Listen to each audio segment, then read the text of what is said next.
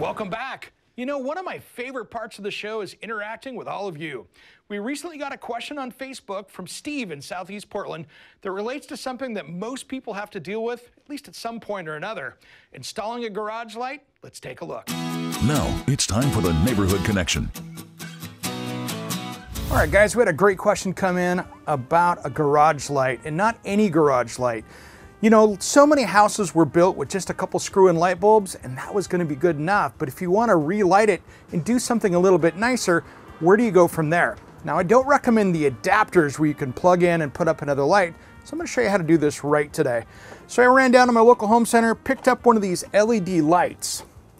And these are really cool because we can hardwire these things in. So all we're going to do here is jump in and take a look here. We've got our wires right here. We're going to swap that out with that today. And then we've got as well our hardware pack in here. And we're going to be able to screw this right up to the ceiling joist up there and have a nice tight fitting light. And I do like these because one, they give off great light, and two, they're not hanging down, so if you bump into it, it's not going to be bouncing around and knocking it off the ceiling. So this is going to be a more reliable way to go. So the first thing, we're going to turn off the power, and then let's dive into this project. Should be an easy one. All right, guys, we got the power off, so I'm going to take this funky garage light out of here. Get that dropped down. Our next thing we're going to do is we're going to take off this ceramic base. Now, this is one of the reasons I don't really like these with putting one of those adapters in here is there's no ground. And so that's just something that's not the safest, especially in a garage environment. So. All right, guys, another tip, always use insulated screwdrivers and tools. It's really simple when you're doing electrical. There's also these testers here that I can hit that. And we're good. If that had power on it, you'd be screaming at me. So now we know that that is good to go. Now I'm gonna hang the light up here next. I'm gonna find the ground wire up here though, because if you see, we didn't have a ground wire here. So up in this box someplace, is a ground that we're going to hook into. So we're going to hook into that ground and the one that's up there in the box right there. And that way we can make sure that this is going to be grounded correctly, so we're 100% safe. So let's get the light fixture prepped so I can get it up here. The next thing we're going to do is we're going to hang that. I'm going to put a bushing to put these wires through. So that way this hangs up there and we don't chafe that with the sheet metal from the light. All right, I'm gonna make this a little easy because that ground wire is jammed up in the box and it's pretty short. So I'm gonna extend this out so we can get it up into the fixture. Since this was never really wired for that, I'm gonna get this up here. Get a nice, good little twist on that.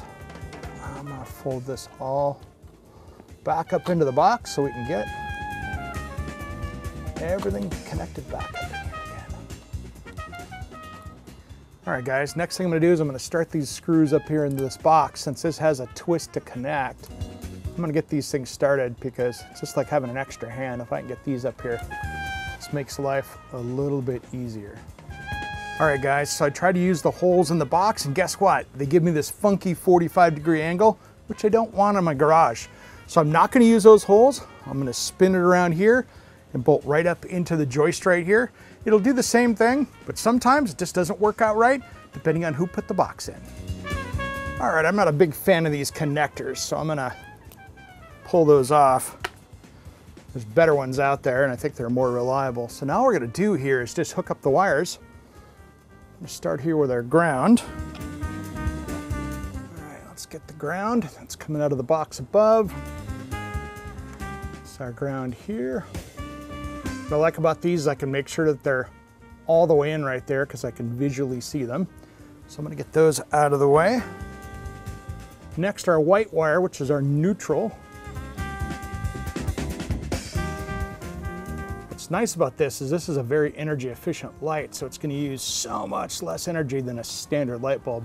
Should pay for itself pretty quickly. All right, I'm not the biggest fan of how these wires are up in here. This is how they have it on the light. That's how they say to do it. I'd much rather have those way up into the box, but they don't give you enough wires to do that. So I think that's maybe a tactical error on the light manufacturer, but that's just me. So now we're gonna put the cover up.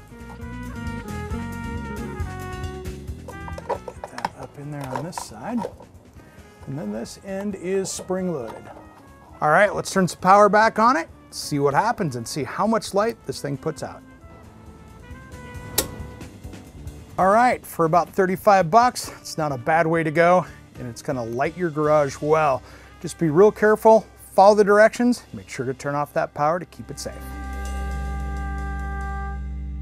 We had a great question from Debbie in St. Helens about the right caulk to use around your bathtub. Debbie, I got a trick for you. All right, here's my favorite trick of all time, and it has to do with silicone caulking.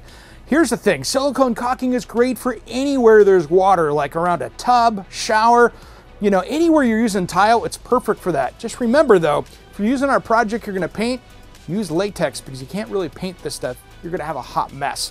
So here's the thing, we're gonna go ahead and put a bead down here in the corner. And what I like to do is just get in here like this. Put a nice little bead in here. And then I'm going to show you my trick. So I come in here like this, just lay a nice simple bead.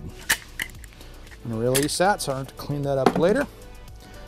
Spray window cleaner. This is the answer right here. So I'm going to cover my hands. I'm going to cover that because I'm going to get it on there. And then I'm going to come across here. This is a surfactant. That means that stuff's not going to stick to this. And when this cleans off, it's going to be, well, like glass, so it's clean. So then I'm just going to come across here. There we go. And I got a lot of it right here. This stuff comes off so easy. That is so much easier to work with silicone caulking, and I love it. All right, that is my trick to doing silicone caulking. It's going to be so much easier than latex, and it's going to last a lot longer anywhere around water.